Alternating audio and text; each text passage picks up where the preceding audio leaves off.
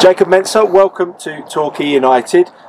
Tell us a bit about yourself, what your strengths are and what you think you can bring to the side while you're here. Well, I feel like I have like a positive mentality. I like to work hard, especially for the team.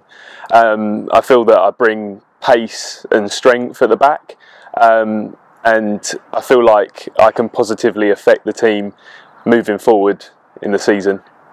Now, you've had experience in the National League with both Weymouth and Maidstone, so it's not a trip into the unknown for you? No, not at all.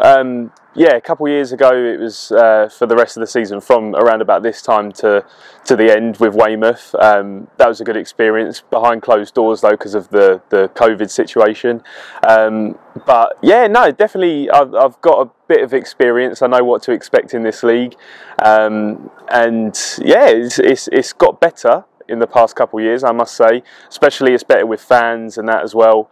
From my time at Maidstone, having the fans there, it was good. But yeah, no, I do have a little bit of experience.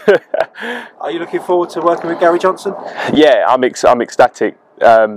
He's a great manager, great tactical nous, everything like that. Deals with players really well. That's something that I really highly care about. But yeah, I'm really looking forward to it.